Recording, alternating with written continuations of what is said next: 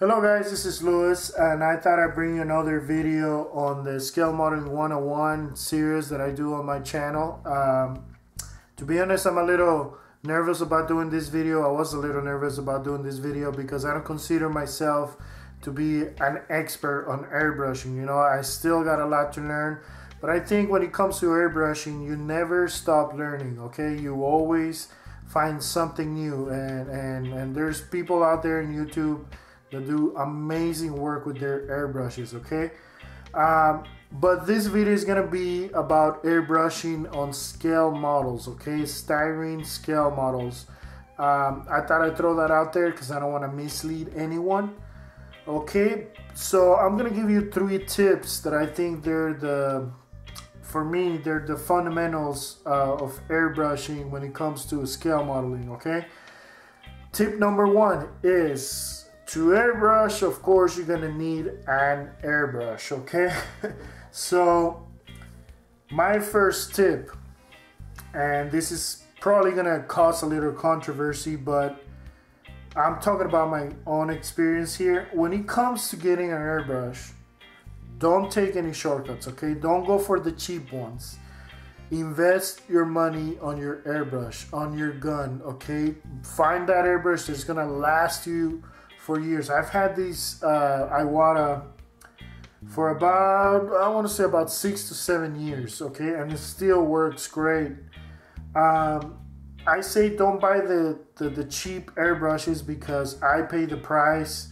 I bought those cheap Harbor Freight airbrushes, and it just ruined airbrushing for me because I was getting frustrated. The airbrush didn't do what I wanted it to do. It wasn't capable of doing it. So all that money that I spent on that, I could have used for a better gun. So invest your money.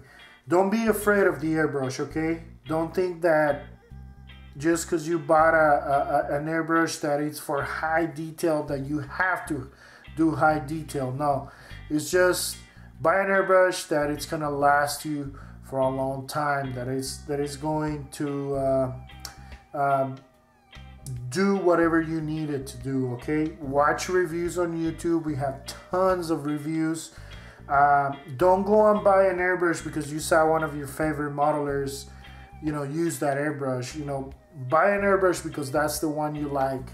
So I highly recommend Iwata. Iwata is a great brand. Not the cheapest brand, but you know, you can find good airbrushes from Iwata. In this case, we're gonna be using the Chrome, Badger Chrome, okay? This is my favorite airbrush.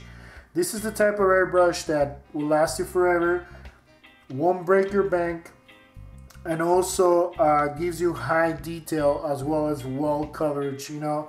I believe it has a 0.35 nozzle and needle, okay? So you could do high detail on these airbrush, but this is the type of airbrush that I needed. I wish this would have been my first buy, but unfortunately this was given to me. I don't know exactly how much it is right now. Another advice that I give you is to get a MAC valve, okay? The MAC valve allows you to control the air pressure up or down without having to go to the compressor and lower it there. It comes really handy. Get to know your airbrush. Get practice on it. I know a lot of people, they take the handle off to find out really nice balance. I keep it on because I have really big hands, and I just love this airbrush, okay? So find the airbrush that is gonna work for you. And believe me, if you do research, you will find that airbrush is not gonna break your bank, and you're gonna have it for a long time, okay? My second advice is ask yourself, what kind of paints am I gonna be using the most? Is it gonna be acrylics? Is it gonna be lacquers? Is it gonna be enamels, okay? I spray indoors in my house, so I use acrylics. In this case, we're going to be using Model Air Range. This is supposed to be ready for airbrushing. I say supposed to be because sometimes you still have to thin it. But once you know what kind of paint you use, learn how to thin it, okay? The golden rule for thinning paint is 2% milk consistency, okay? Another tip that I give you when it comes to airbrushing, especially if you live in like very warm places, is to get flow improver and stick to the same brand. If you're gonna use Vallejo paints, use their thinners. I'm not saying you have to, because you could use you know, different thinners for different paints, but they're designed for that kind of range, so it saves you a lot of headaches. You know, I know a lot of modelers, they use alcohol to thin their thinners, they use lacquers to thin their paints. You know, I just try to stick to the same brand because I find it a lot easier. But Flow Improver, I use their Vallejo one for Vallejo paints, and I also have the Equitex that I use for different kinds of paints. So get to know your paints, ask yourself what kind of paints you're going to be using, and practice on thinning your paint, okay? And my advice is thin your paints in a different container, okay? Once you get to know how to thin your paint, then you could do it in your airbrush. And it's not that hard, guys. It's just a matter of getting used to it, okay? Like everything else, practice is perfect. Which brings me to my third and final tip.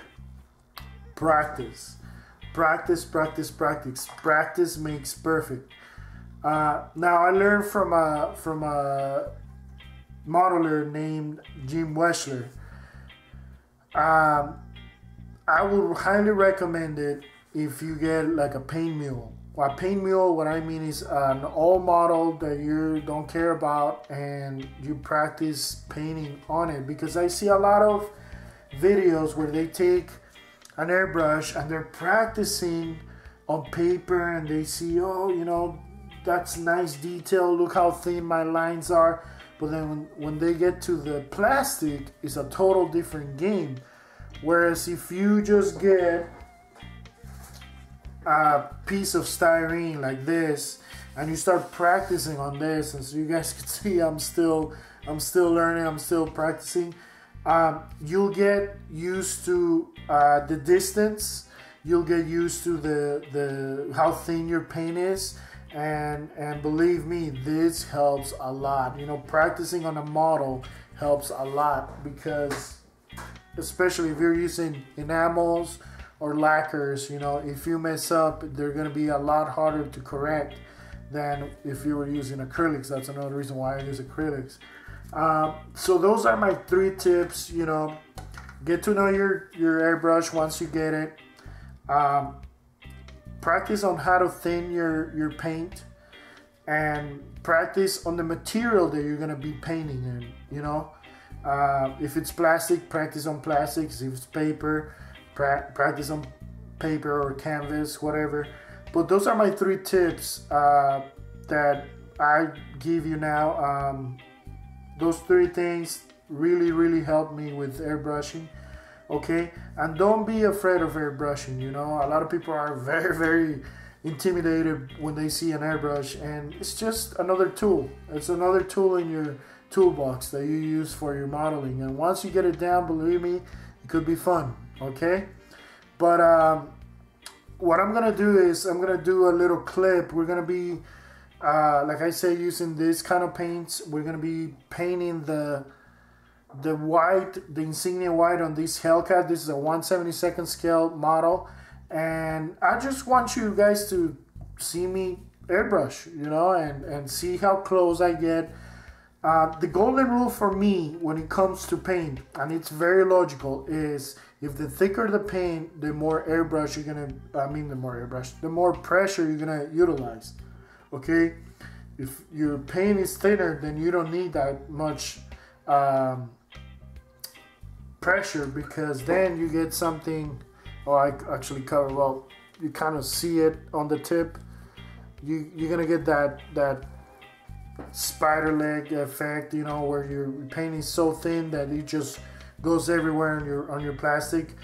That's that's the golden rule that I go by, and believe me, it's a logical rule, but it helped me a lot. You know, as you guys can see, I've been painting wheels and fuel tanks and whatnot, and yeah, I just thought, you know, maybe you could get something out of this video. I hope that's the whole purpose of me making videos, is that you guys get something out of it. So let me show you guys how I airbrush. Notice the distance that I'm airbrushing in, and I'll put notes on what kind of pressure I'm using and all that stuff, okay?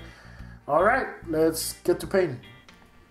Okay guys, so I decided to use my mic instead of having you guys to read a bunch of text. I don't want to have you guys read everything, but here I am starting with my model. I'm still on the thick side of things when it comes to my paint. That's what I was telling about, you know, Vallejo model there. The paint, sometimes they still need to be thin a little bit, so I'm not really happy with how thin my paint is. As you guys can see here, I'm just gonna put my model down and rethin my paint, and now you guys could see I'm a lot more comfortable with my airbrush, with my paint. And so I'm starting on this wing, and when I paint a model, I like to think ahead with my weathering, and so I'm going back and forth on the panels and hitting the center of the panels. When you're working with pre-shading, that's what you do. You cover in thin layers, and once you see that pre-shading disappear, you move to a different part of the model, and you're gonna see that pre-shading come up again and show through. And then whether or not you want it to, you know, to look like that, you could either just move away from it or go up back and do another thin layer and build it up as much as you want. So here on the other wing, I'm starting to get a little bit more comfortable with the paint, and I'm being a little more aggressive. If you notice on the opposite wing, you see that pre-shading to start to come up. Now, distance wise, my distance between the airbrush and the model is about 2 to 3 inches. This type of airbrush allows me to do details without having to get too close to the model. But if you wish to get close to the model, my recommendation would be to lower your pressure, because your paint is a lot thinner. So here I am, just going back and forth, you know, just playing with the pre-shading, playing with the panels, trying to break it up. When you're working with solid colors, that's what you want to do. And I'm gonna be working later on the horizontal stabilizers, or the tail of the plane. Here it is. I'm gonna give you guys a little close-up, and yeah, just so you guys could get an idea of how close I am to the model. I'm gonna go back to the center of the panels, thinking about the weathering and all that stuff. And yeah guys, it's not as hard. Believe me, if I can do it, you can do it. And it's fun. It's something that you could practice on and get better and better and better. Here I am just giving it a overall coat. Okay, so yeah, that's all. Okay guys, so here we are. We're done. This is a little patchy. That's part of the weathering that I'm doing. But if you guys saw me, I kept going back and forth. You know, I kept building up my layers. I went in there and hit some of the panels and stuff. Just break it up a little. When you're working with a solid color, and here's a good example. You could either make it look like this, okay? This is the extra fuel tank. It looks all white. Or you could break it up and go back in the middle of the panels and play with your pre-shading and stuff. Like I said before, practice makes perfect, okay? Practice, practice, practice, practice, practice. Just take an old model, okay, like this, and play with it, you know, just play with it, and you'll get the hang of it. Don't worry. Practice makes perfect. I don't know how many times I've already said that, but I can't push that enough.